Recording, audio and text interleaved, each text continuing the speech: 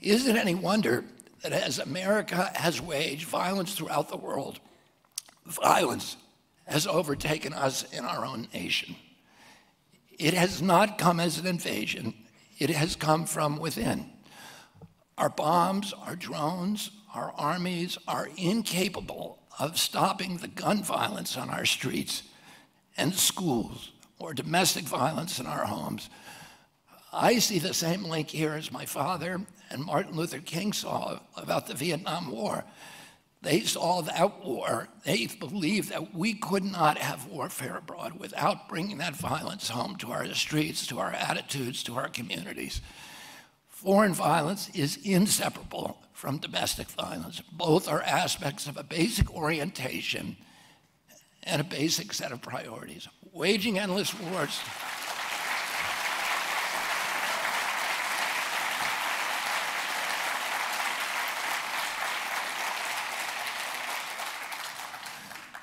Waging endless wars abroad, we have neglected the foundation of our own well-being. We have a decaying economic infrastructure. We have a demoralized people and despairing people.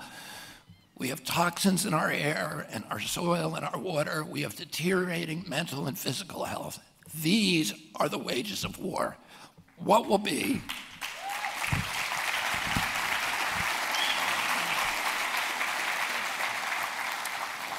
What will be the wages of peace? They will be healing of all the symptoms of America's decline. None of these are beyond our capacity to heal. We can restore America to the awesome vitality of the original Kennedy era. My uncle said it well. He said that no problem of human destiny is beyond human beings. He warned us that, quote, too many of us think that peace is impossible. Too many of us think it is unreal. But that is the dangerous and defeatist belief. It leads to the conclusion that war is inevitable, that mankind is doomed, that we are gripped by forces that we cannot control. We need not accept that view. Our problems are man-made, and therefore they can be solved by man.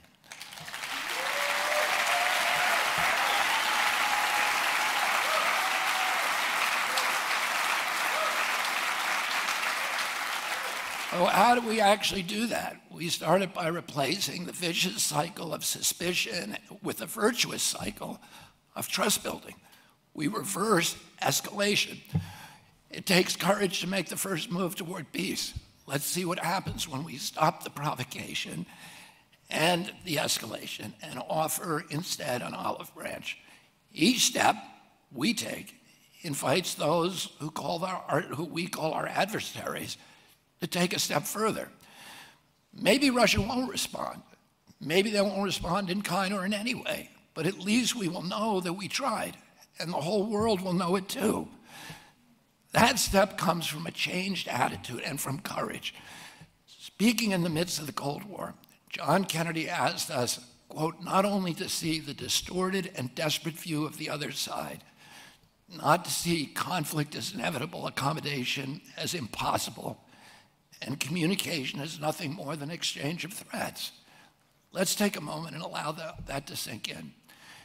Today, America has broken off practically all diplomatic contact with Russia, so that communication has indeed become little more than an exchange of threats and insults. FDR met with Stalin. JFK met with Khrushchev. Nixon met with Brezhnev. Reagan met with Gorbachev. Can't Biden meet with Putin?